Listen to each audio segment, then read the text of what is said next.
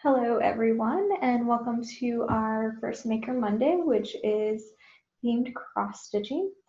I'll be showing you how to start a cross-stitch piece, and we'll see how far we get with it. I'm going to actually take off my video here because it kind of makes the hover cam freeze sometimes, so I want to keep that going. And I'm recording so that it can be put onto Facebook for people that weren't able to make this meeting and be edited down. So first off, I've got my fabric here. It's called Ada fabric. There's different types. You can get the kind that is waist fabric that you put on like a sweatshirt or a t-shirt that you want to cross stitch on, and it gives you the area where you can work. So you see how like there's these boxes, that's where you're making your X's, and that waist fabric gives you that. It comes out with water so that it's not always there. And the fabric I'm using is an 11 count. That's just so you can see it a little better on the screen, but they have all kinds of counts.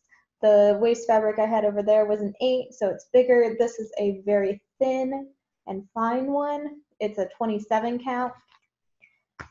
And then I've already went ahead and put my fabric in my hoop to work with. You can work without a hoop. It's just a little easier to use a hoop. There's different types.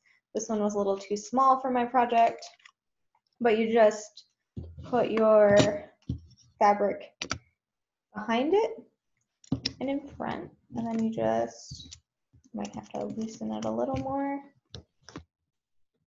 down, and then that's what you would work in. You can move it around for ones that are bigger than the space, but I just wanted to have it all together for this project. And then I also went ahead and marked my spacing. I marked the center point, and I marked how far I'm going over to the edges.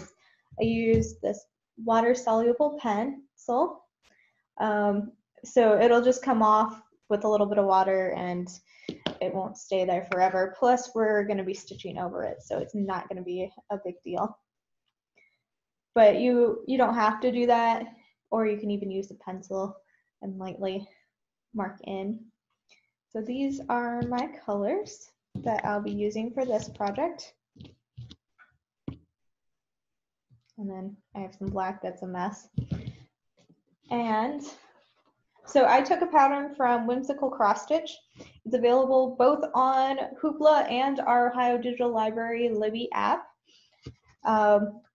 It has patterns in it and it has symbols in that. I just kind of transcribed it over here onto graph paper, so it was bigger and easier for me to use while filming. So I'm actually starting with my lemon, which is this one right here, which matches up with that. You should a lot of times work with your lighter colors first, just so that it doesn't bleed onto other ones. So I'm just gonna cut off a section here. I also have an embroidery needle. They're blunted on the end, so they're not as pokey, but it still can hurt if you hit yourself with it. And then, so you just want to be careful. And then I'm gonna take 2 of the strands out of my embroidery floss. And you can make your dragon any color you want or whatever you're working on. You don't have to follow the colors they suggest. They're just kind of a guideline. So I worked with what I had in my stash already because I wasn't going to be able to go to the store and buy some. And my collection is actually just an inherited collection of embroidery floss. I haven't moved my actual collection to my house yet. And then I'll just thread that through my needle.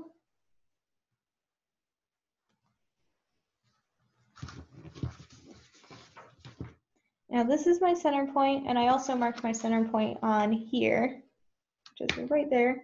I'll just mark it so I can easily see it. So there's going to be 3 and 3. So from this point over, I'm just going to count 1, 2, and 3. So this is 3 over from that center point. Now you're not going to make any knots on your back. You're actually going to like hold this down in place, and then you're going to start working on making that X of the cross. So I'm just going to make that first X by going down in, and then back on the other side, I'm going to make sure that I cross over my tail of thread here, and then I'll just pull it right back through. And that's going to lock it in place. You'll want to do a couple more over it as you're going. So we can actually do all 6, and actually I went in the wrong spot.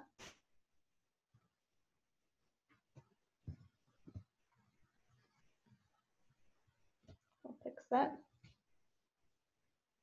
So you just want to go 1 down. So now I'm going to start working on the next box. So we're going to make 6 across as part of my pattern. And then on this side, you want to make sure to lock in.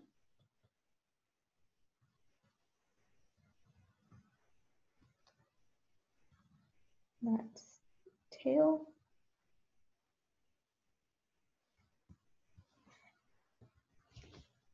And then back over here. And we're going to lock in that tail on this side. So on this side, you're making slants, and you'll want to make all of your crosses to the same way. So if you're doing your slants to the right first, you'll want to do your slants to the right every time. If you're doing them to the left first, you'll want to do them to the left first every time. That way everything is nice and uniform. So then on the back, it's just straight down. So we've got 4, making our slant.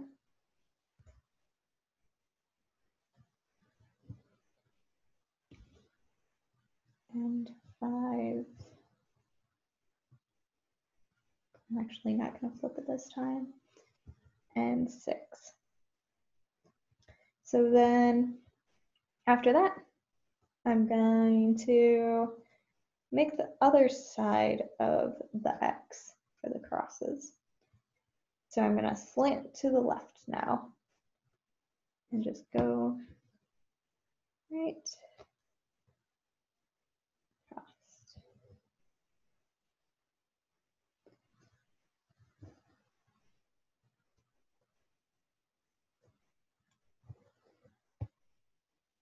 Look at that, I have not untangled that.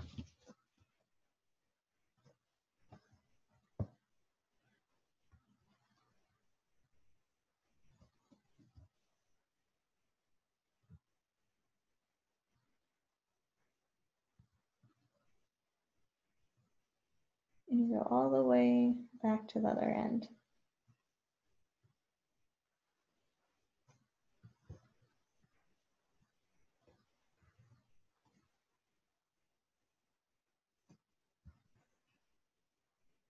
So you're essentially just making a picture with a bunch of X's. It's a lot like pixelation.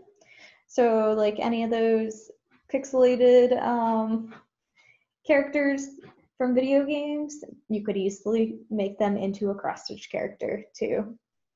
So they'll look like this on the front, and on the back, it should be like that. And if you've got a little bit more tail here, you can just trim it.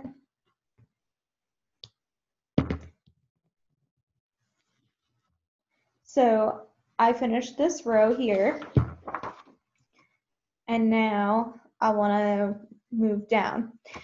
Now I've always been told not to move my thread like further than 5 spaces away. So this is okay. It's only like 1. And so I'll just count the stitches that I need and where it needs to be. And this is actually 2 away. So I'm just gonna go here. We're making a line that looks like that. And remember, you want to keep all your stitches going the same way.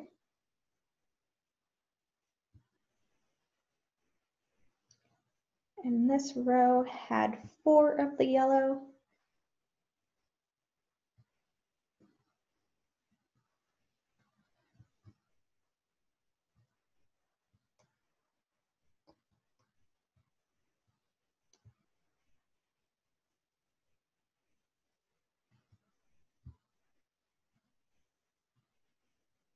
And then just go right here.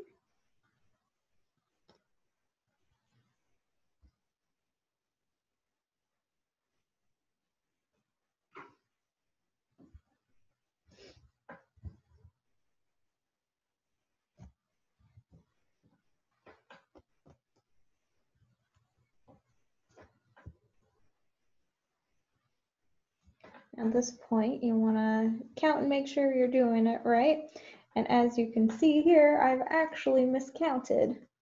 So you can actually undo by pulling them out with your needle. Actually, I made my mistake way back. So I have a lot to take out. I'll probably want to edit this part out and cut back to where I pick up again. And we're back to where we were. So the next row then I'll look at in my pattern. I've got 2 in the next row. I'm just gonna go down and stitch, remembering that I started slanting to the right first, and then to go back, I'll slant to the left.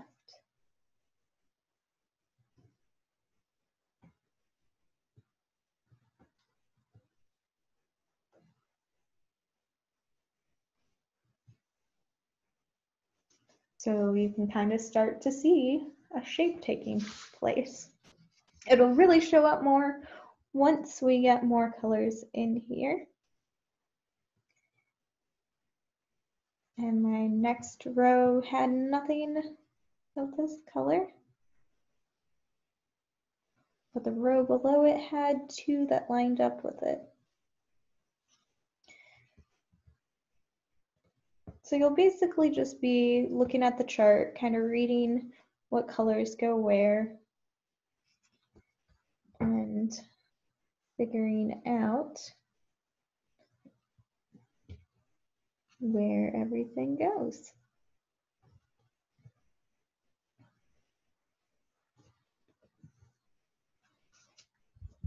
And then here's my backside. And yeah, I had a knot here that kind of made things a little ugly. You want to try to keep it as nice and clean, but if you're beginning, it's fine. There are, like this one is actually a frame meant for displaying, hanging it up. You can also use the traditional ones, but you can also frame it like in a picture frame, which is what I think I'm gonna do with this one. I stole this frame off of another project. So then I'm just gonna keep going with everything down here. And because it would be so far away to start at the beginning of this row, I'm actually just starting right below it, and then I'll count how many I have past it. So it looks like I have 3 past those 2 in the row above it. So 1,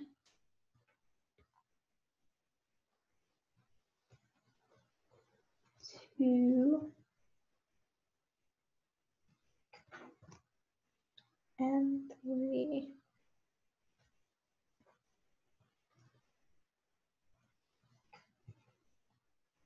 And I'm going to work my way back.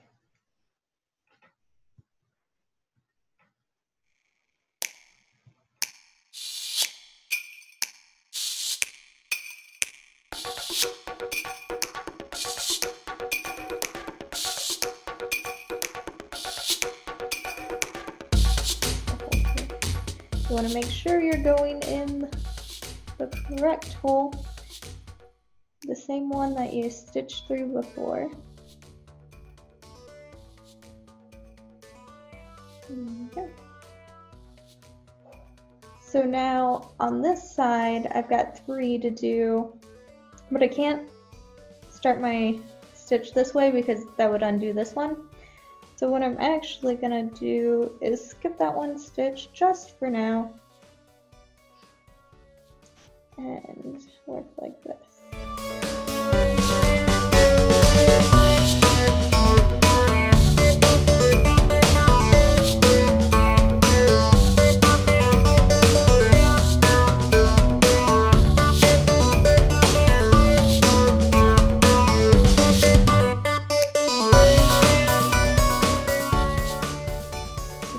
Has nothing in it once again, and I'm gonna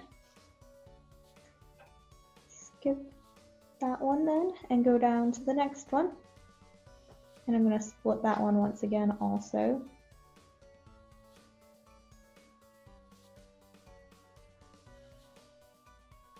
And you know what, this time I think I want to work, I'm undoing those stitches, I want to work this side first.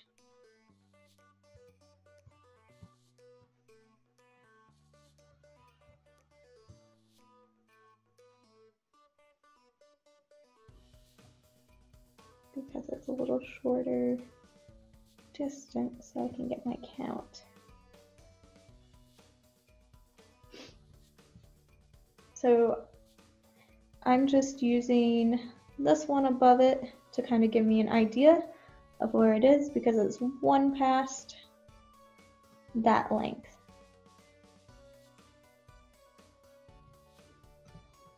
And then I'll fill those ones in.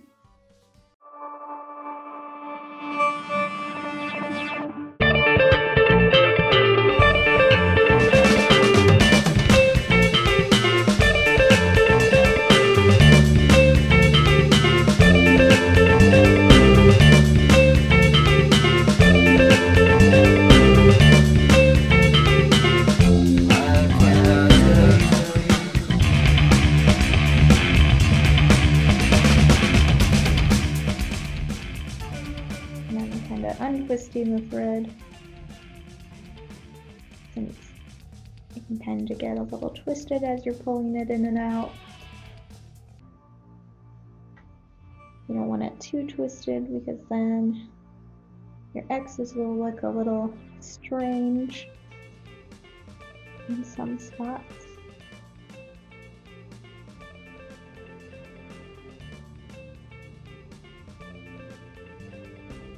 So then, to finish off your thread, you're just gonna weave it in through the back ones of these, and that'll lock it in without making a knot.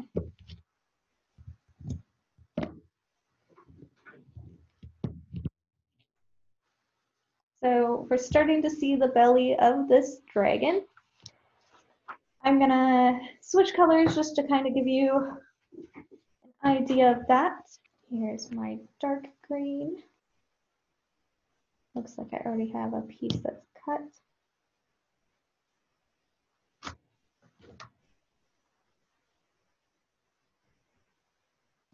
And I'm just gonna take 2 of that one. So I'm actually gonna do the row right above our first yellow row of our dark green. So you want to lock them in again. And I'm slanting to the right.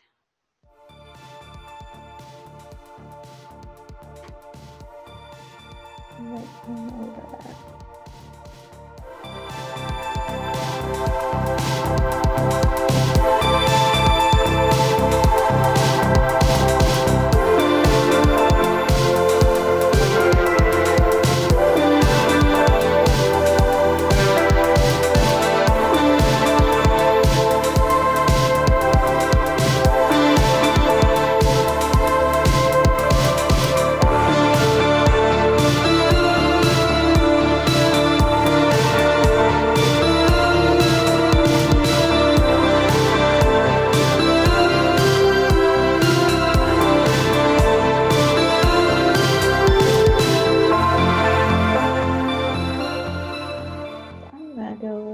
Direction just to start working upwards.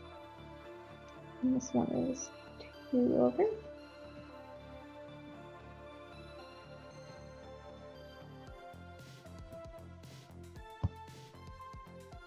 And it's only 1 here. There's another one over here, but I'm actually gonna get to that in a moment. I'm gonna make another one right above it.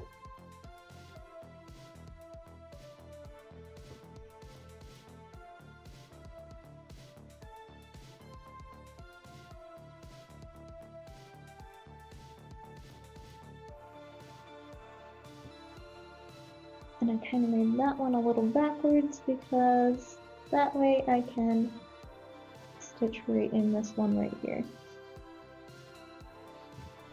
And I'm gonna go all the way to pour across.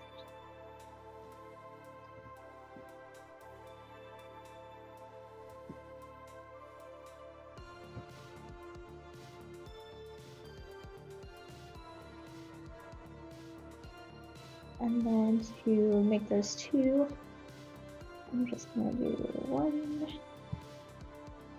here, do this one below it, just the lashes at this point, and then I'm going to make the full X.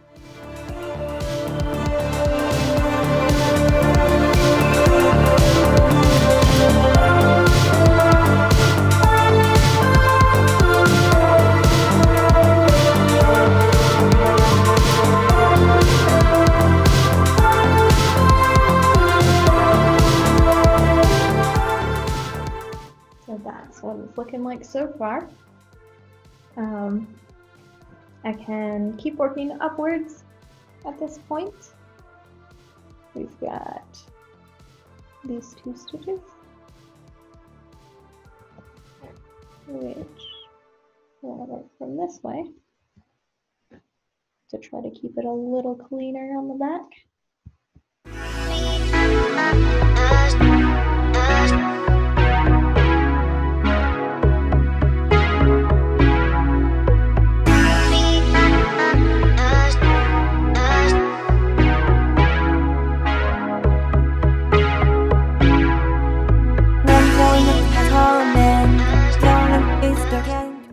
Gonna take and finish this one off because I don't think I got enough thread to finish the next row of stitches.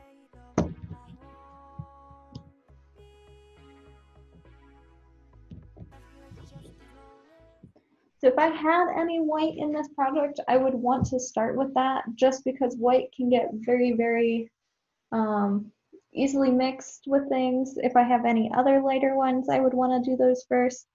I do have some lighter for the wings, which I will want to put in once I get past the body here. So once I kind of do this part, I'll start doing those. It's just so that I can count it easier. But I'm just gonna keep working on this and we'll cut back to when I've got more finished. stand by me. Oh, stand by me, stand by me. If the sky that we look upon should tumble, and follow the mountain should crumble too. But the air won't fly, won't like no one won't change. But you are just as long as you stand by me, and you stand by me. I'll stand by me. I'll stand by. If the sky that will come on should tumble, and follow the mountain should crumble to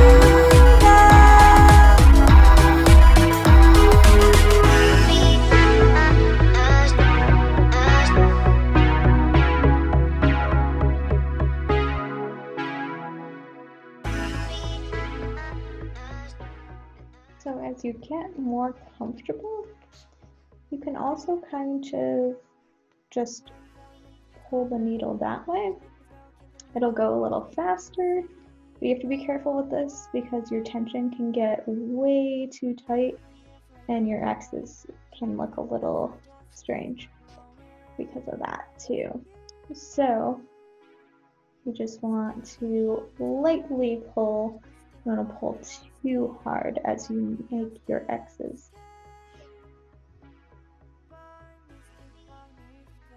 And I've got just one more row of this yellow and I'm actually then done with this color.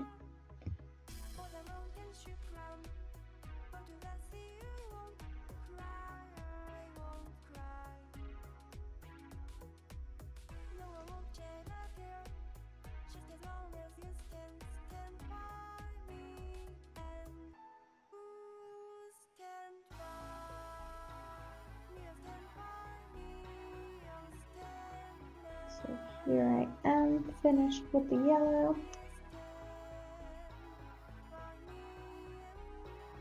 Just finish it off back here. And trim. Got started with it, so I'll trim that too.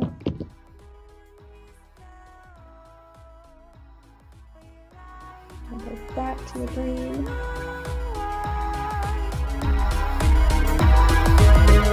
the moon has golden, no one is no can fly. Moon's the only light. You know I won't be afraid, no I won't be afraid, just as long as you stand by. When the moon has golden, no one is no can fly. Moon's the only light. You know I won't be afraid, no I won't be afraid, just